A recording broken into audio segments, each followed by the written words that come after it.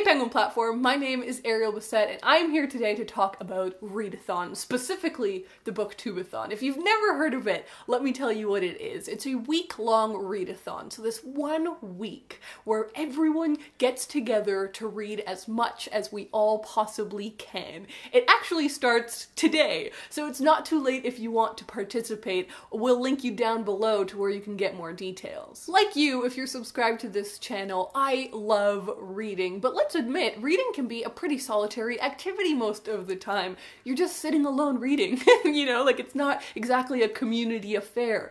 But a readathon allows for that community aspect. It's this 1 week where everyone gets together, where you're supporting each other, you're cheering each other on, and for the BookTube-A-Thon, you're participating in activities like making video challenges and book photo challenges, all of which revolve around your reading. So today I'm going to give you my top 3 tips on how to succeed at a readathon. Tip number 1 is to pick fun books. This is not the time to get around to that book you've always been meaning to read, or, yes, The Three Musketeers, that one sounds nice and challenging.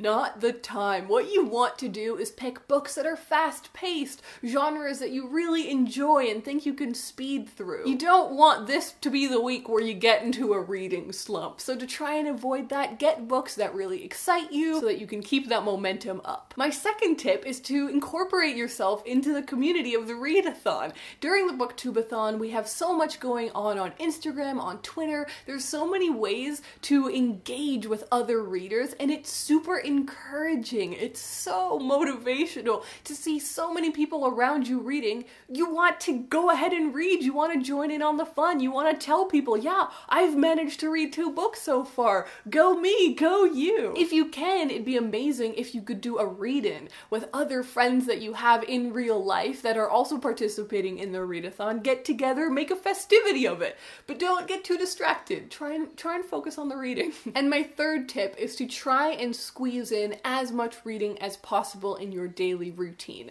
by doing 2 things. Number 1 is by trying to have a scheduled time of day where you think you can read every single day. Maybe that's when you wake up, maybe that's when you go to sleep, maybe that's during your lunch break, but try and just for this 1 week, you know, it's just this 1 extra push to read at that time every day. And the other part to this tip is to carry a book around with you at all times. It could be an audiobook, it could be an ebook, it could be a physical book, but if you're on a commute, if you got a 15-minute break during your day, if you're waiting at the bank and you're just standing in line, if you're waiting for your pasta to cook, you know, there's so many little moments that are kind of wasted time. Instead of going on social media, try and gravitate towards your book. At the end of all things, it's just meant to be a good time, and I know that I have so much fun with the BookTube-A-Thon every single year. Now, before I go, I'm going to announce the winner of our To Be Read pile giveaway,